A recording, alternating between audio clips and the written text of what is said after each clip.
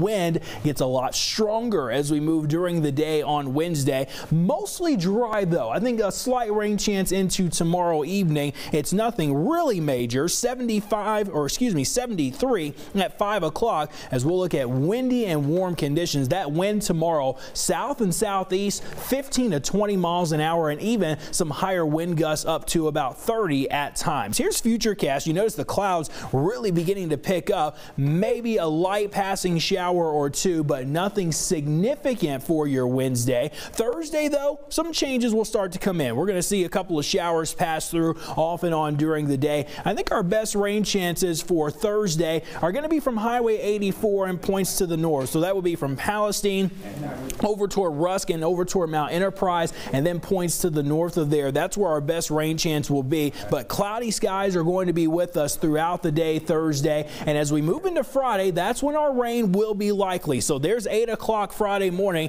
Central and northern areas first picking up on some rain, maybe a couple of thunderstorms, but I think our thunderstorm chance will be a little bit better Friday afternoon as we warm up a bit more in Deep East Texas. This is where the cold front will be located, and as it moves down to the southeast, we'll see a couple of storms there, and then a lot of this rain should be over with by 8 o'clock Friday evening. Clouds will still hold, a stronger northwest wind which will bring in much colder temperatures as we move toward the end of the work week. Let me show you the 7-day forecast, because after having a warm start, we're going to see some changes coming. Tomorrow, a lot more clouds, 76, rain likely Thursday and especially on Friday. Now, Friday's temperatures, we start near 60. We might rise mid 60s, even some upper 60s in Deep East Texas, but late afternoon toward evening, we're dropping down into the low 50s. The weekend looking just fine for us, but look at next week. Monday, we're near 70. Tuesday up to 73, but another chance for storms. That next Tuesday system is a big system that moves right across the country right before the Thanksgiving holiday.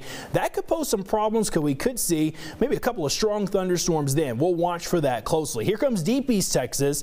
Dry for tomorrow mostly, but windy and warm. Rain on Thursday and continues into Friday, but it will let up and we'll see some nice weather for the weekend. Oh, all right then. Looking forward to that, Marcus. Thank you. Sounds great. All right.